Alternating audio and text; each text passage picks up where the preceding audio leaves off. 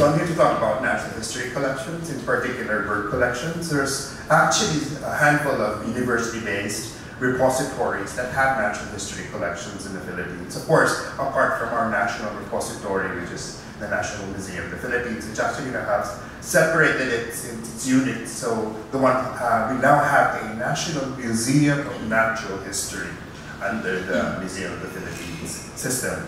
Of course, one of them is University of the Philippines, UDMAN, Ateneo de Manila University, University of Tomas, which has the oldest collection. Actually, it's one of our first. It was so early on that the name is still in Spanish. And of course, the one featured here is the Natural Science Museum of Siliman University in the Visayas. Of course, there's several other universities which have natural history collections. De La Salle, Isabela State, Visayas State University, University of San Carlos in Talamban, Cebu. Mindanao State University has 3. There's the one in Tawita is a Marine Science Museum. And then the one in Iligan, as well as, of course, the Aga Khan Museum featured here in MSU, Marawi. Actually, I was able to visit there, and they have some of the collections that you won't find anywhere else in the Philippines. Of course, there's some outside the Philippines, but for example, the Suluhorn Bill, which of course is from Tawi-Tawi, the only known specimen is in Aga Khan Museum. So we don't have it, National Museum doesn't have it. So if just to see the specimen, you have to go all the way to Marawi. But we are fortunate to have some of these, one of the largest collections of vertebrates in the Philippines. So the UPLB, I'm from the UPLB Museum of Natural History, so we hold a lot of biological specimens. We have about 750,000 specimens. Of course, a large portion of those would be arthropods, which is about almost 500,000 to 600,000 specimens. Part of that collection we now call the Heritage Collection. A lot of those specimens were collected even early on. Our oldest, I think, is 1862. It's quite surprising because a lot of the collections here in campus were destroyed during the war. Some of the herbarium specimens were used for fuel. So we had cold nights, so we had, some of them had survived. Some were recollected in the 60s and 70s, including the renowned collection of the late Dr. Bioresource, which we now recognize as the father of Philippine wildlife. So again, this is one of the collections that was left to us. Actually, there's 3 major collections in the Philippines. Siliman University has a 3rd, MSU Marawi in Aga Khan Museum has another, and the one because Dr. Abra actually moved around these 3 universities. He finally settled here and of course died here in Los Baños, so that he has left a large proportion of those Philippine land vertebrates. So they're basically birds and mammals. There's a few reptiles and amphibians. So he's more renowned for collecting birds and mammals. If you look at it, by the way, that's a picture of Dr. Abra during his field work days. He was so into zoology, he named most of his daughters after animals. So yes, one was named Electra Electris, Ardea Ardiola, Nectarina Juliae. Ardea Ardiola is actually translated to the genus heron and pond heron. So yeah, if you are into your particular taxon group, you can start naming your children after your group. So I'm not going to the actual species in the Philippines of 700 species, about 700 species of birds now because of the many splits and new discoveries. I'm going to go back to the old checklist, the OE checklist number 16, published in 1991 by Dickinson. So a comparison of the orders and families. Our collection at the moment, which is a 1/3 of the actual report collection left in the Philippines. A large portion of the collection is outside the Philippines. The largest, of course, is in the Field Museum, in Yale University, and of course in the American Museum of Natural History. 88% of the families represented in the Philippines, the avian families, are here in our collection. And of the total species, about 233 or 42%. So mine has a really nice coverage. A lot of these specimens also, I think, are important because they can no longer be collected in the wild. For example, we have specimens of the woolly-necked stork and the anhinga, most of which are very hard to find in the wild or no longer seen in the wild for the past few years.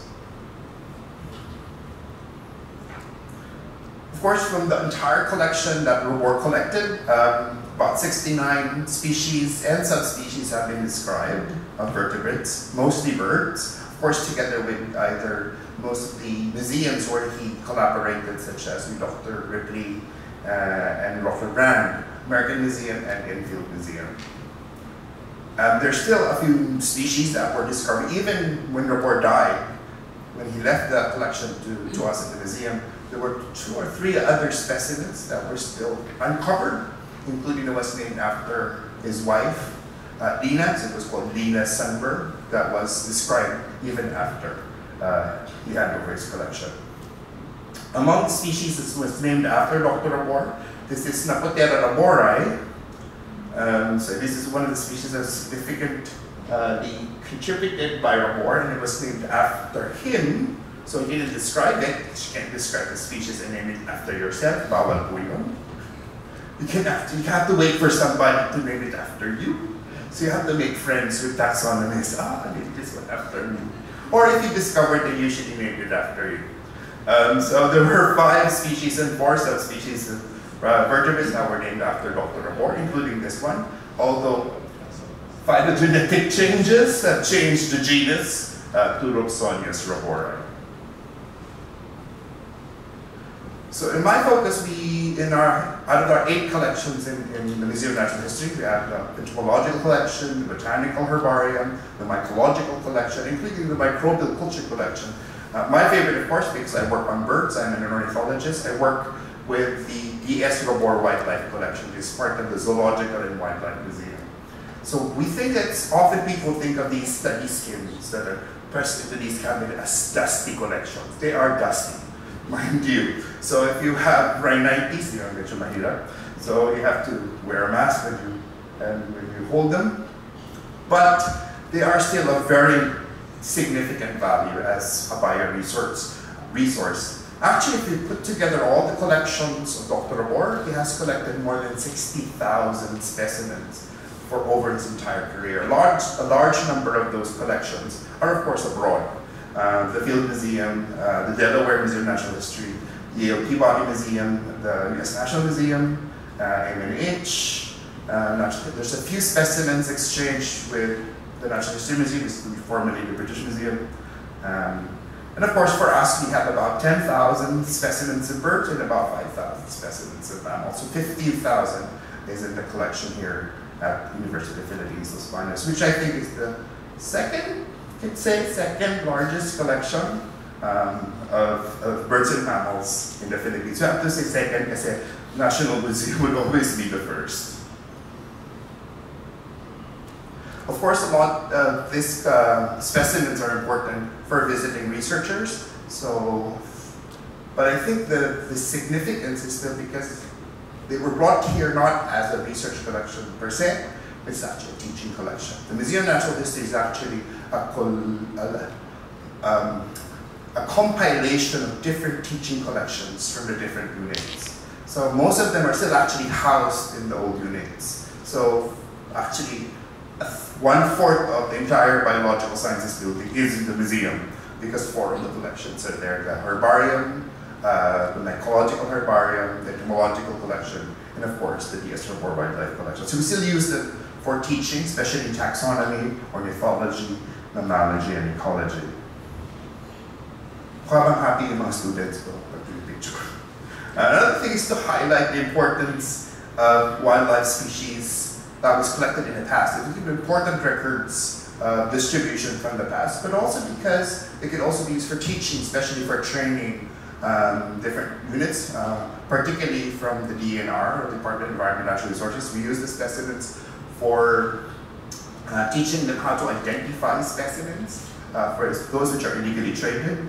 Also, the basis of the distribution records can tell where and when they used to be from, and has been the basis for analyzing changes in their distribution, especially for endangered species. So this is one of the pictures with Dr. Dalay Carrion when he chaired the Philippine Red List Committee under the DNR. So a lot of our staff are actually part of that group. So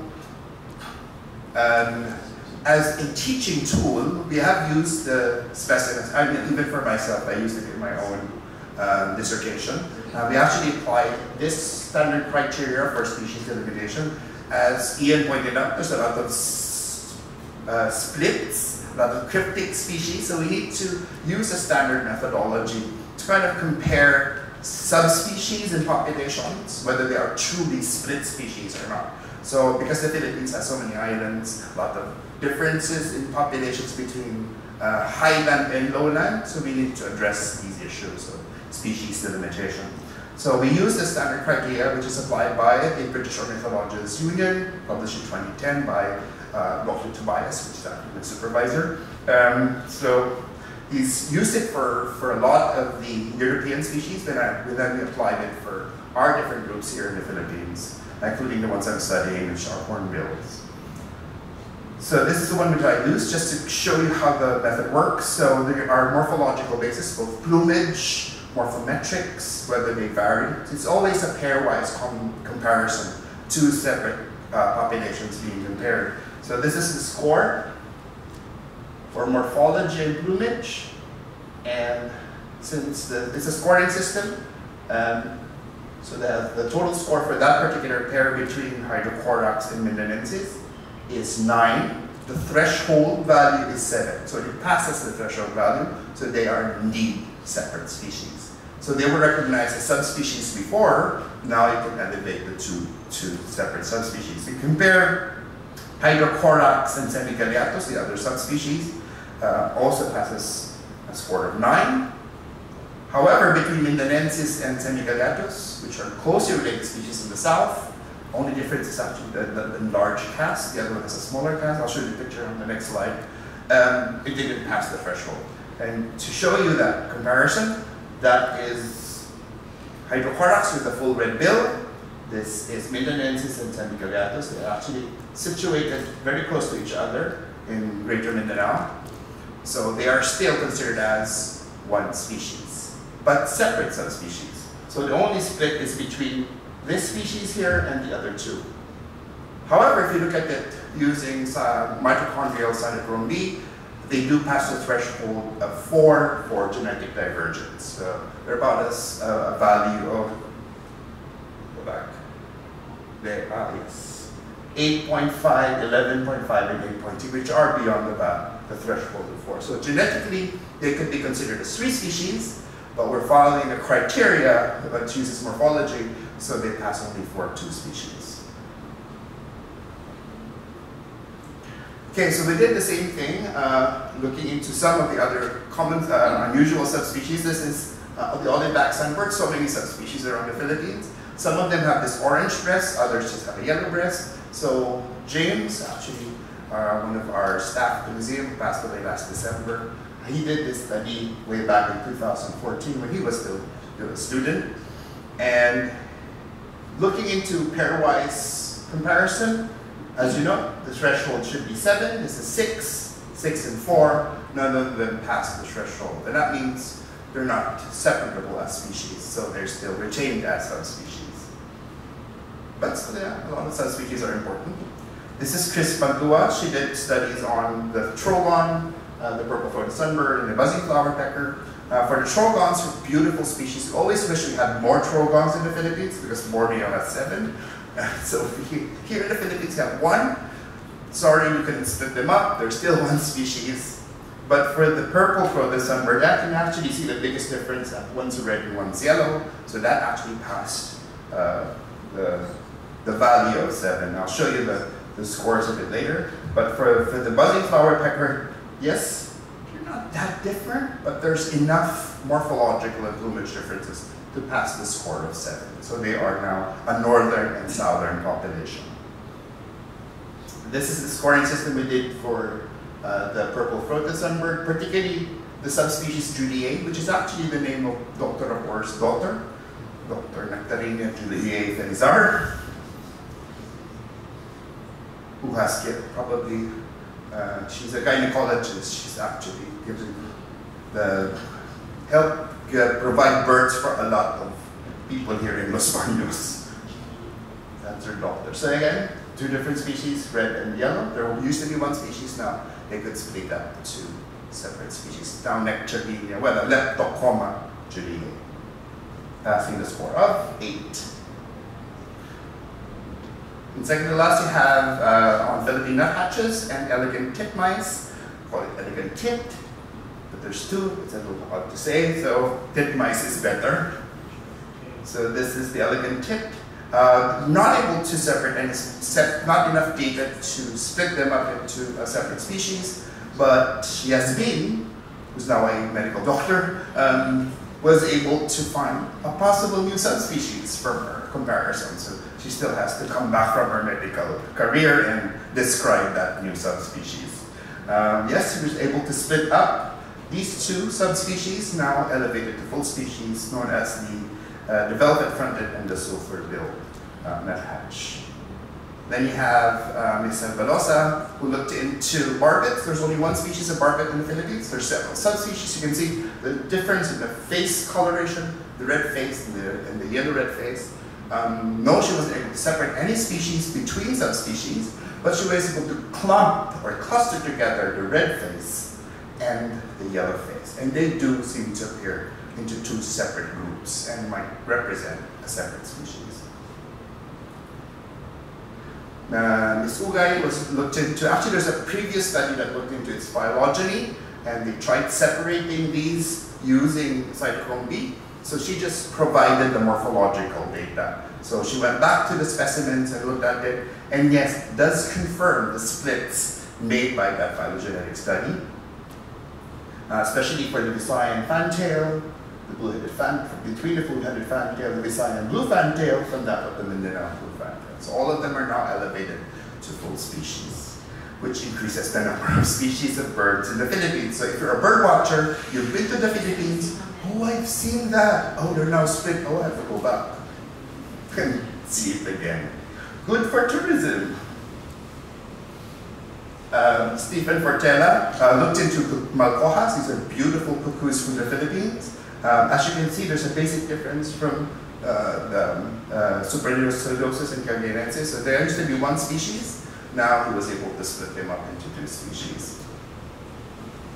And he wants to do the phylogeny next. So he's now taking his master's in genetics. So aside from those specimens that you look at them in terms of morphology, look at them closely, they actually harbor a lot of other things. Even though they've been collected 20, 30 years ago, they still have lice attached to them. Even though they've been dried for a long time and kept in drawers, there's still parasites attached to those feathers. So that would be an interesting way to look into host-parasite relationships for as long as you prevent any cross-contamination and mishandling specimens. So it has to be kept. Each of the different taxa should be in their distinct rows. So not thinking of putting them in plastic bags, but it's not going to be easy. As long as you maintain separate, so you make sure that there is no cross-contamination. So Ms. Fabricas was able to look into feather lice in these museum skins, both here at the Museum of Natural History in Los Baños, and also specimens from the Philippine National Museum. So here's an example of those feather lice from Malafaga. We actually followed a paper that was the methodology by Erbel, which was done in the 60s and 70s, and found 3 genera, Buceronirmus, Bucerophagus, and Shatina. Mind you, all these genera are found only in hornbills. So these are feather lice. The genus is host-specific to hornbills. So she was able to find a lot of specimens from that in both the MNH and in the National Museum. There's actually some species which are actually more. So this is for Shabinia. And this was Buceronirmus. Notice there's a lot more, 247.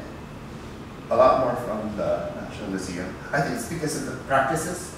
Some of them we kind of clean the specimens with a brush to remove the dust.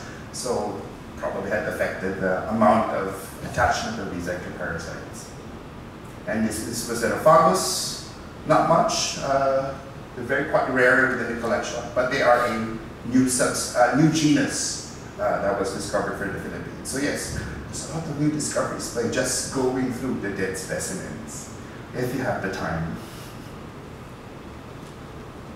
And lastly, you have the use of specimens as a source of DNA. So we were able to do this as historical DNA because most of the hornbills are difficult to catch in the wild.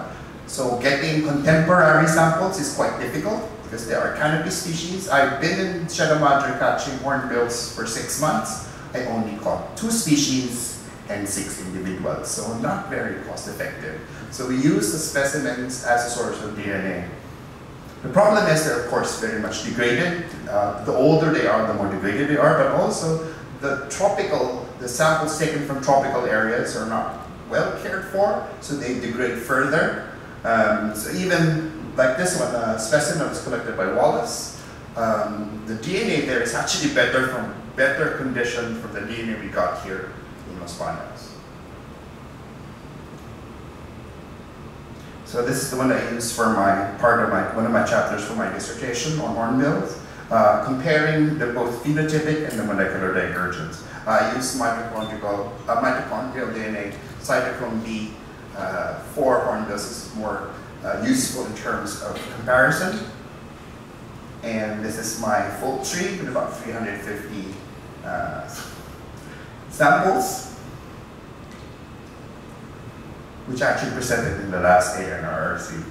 So to date, museums are taking a big step in ensuring that these collections can be of further significance for other studies, especially with a lot of new techniques being used, whether it's for phylogeny or for studying ectoparasites, or even just reviewing the actual status of their taxonomy in terms of subspecies and species delimitations.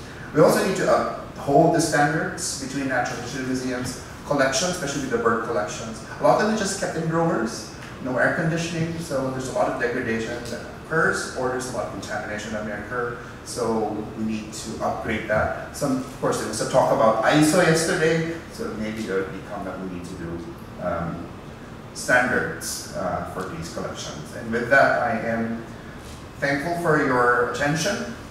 Of course, I'd like to thank the ANRRC and our sponsors for making this event possible.